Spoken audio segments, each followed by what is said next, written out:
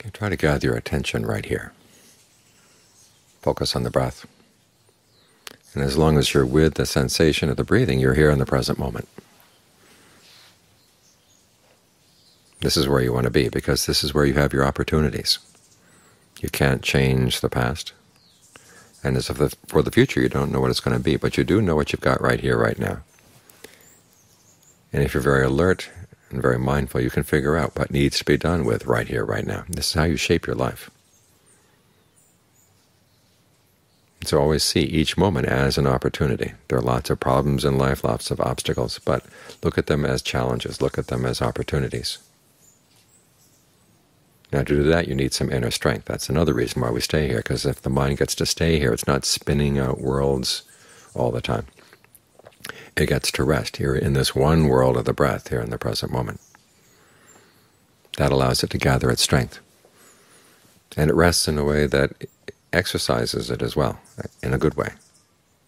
If you just go to sleep, okay, that does rest the mind a bit, but you wake up and nothing has been strengthened really. It's just rest. But when you exercise your mindfulness, exercise your discernment, okay, the mind gets stronger. So when you see what needs to be done, you have the strength to do it. And you have the strength to withstand any other unskillful ideas that may come in and try to take over.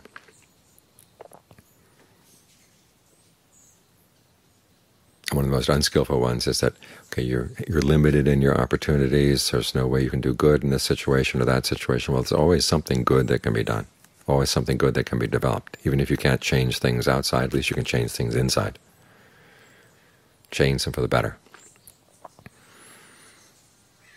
If you're being up with an obstacle, think of it as a chance to develop your perfections. And those are the most important things to develop in life. When you start thinking about where your life is going or where your life has been, you realize that the really important things are the good qualities you've been able to build into your mind, and the opportunity you have now to build some more good qualities. So use the breath as a foundation for developing those good qualities. When you're here, the mind has a good place to stay, and it's right at the important spot. We tend to forget that. The world tells us the important news is what's happening someplace else, to somebody else. Somebody else is doing something else. We're never in the news at all. But that's their news. Our news is that, what are you doing right now? What are you saying? What are you thinking? Are you making the most of the opportunity to do something good, in the form of generosity, in the form of virtue, all the other good qualities of mind?